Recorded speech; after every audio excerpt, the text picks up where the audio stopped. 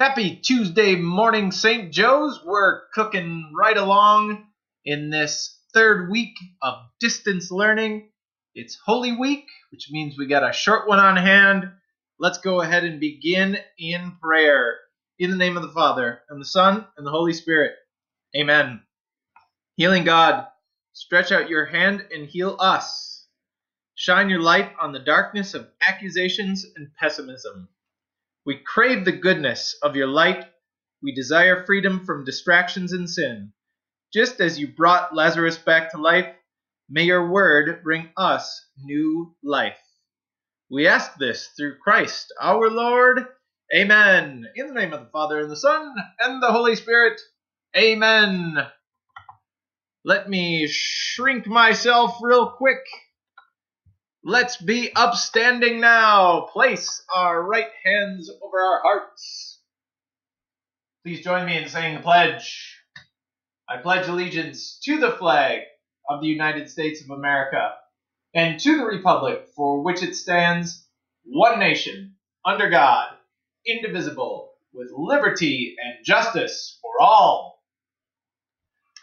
News and notes from the front office. We got Q3 report cards coming out. That'll be tomorrow. Parents, keep your eyes peeled on your inboxes.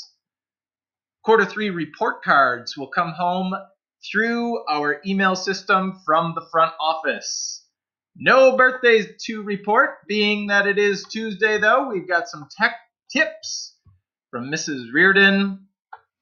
Looks as though we're on the hunt for some photos for the yearbook. So 8th graders, we can get you involved with that.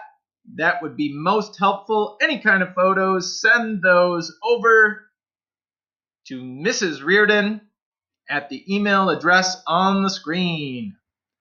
It's Tuesday, so we got another stat of the day. My good buddy Ron Burgundy.